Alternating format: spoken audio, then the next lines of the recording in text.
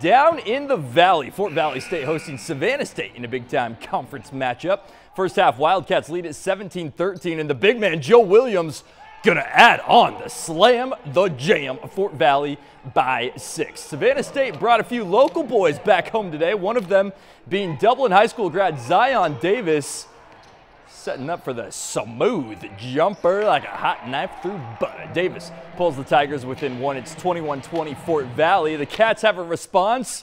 Myson low, rising high right here. Give me all three of those. Wildcats keeping out their nose in front here. It's 24-22. Very next play.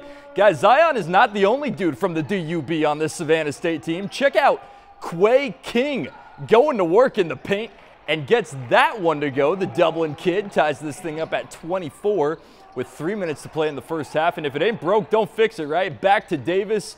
I'll do it all myself. To the window, to the cup. Savannah State pulls away in the second half with the win, 66-51. It is a big day for Dublin. King with 12 points and 6 boards. Davis with the double-double, 17 and 11 in the big win. All right, more scores. The Georgia Bulldogs had number 5 ranked Tennessee on the ropes, but the Vols squeak out the win.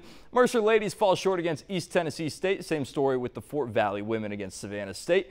Georgia College women beat Flagler, and Georgia Southern's women's team handed just its 4th loss of the year against Old Dominion. That does it for now in sports. We got more at 11. We're back after this.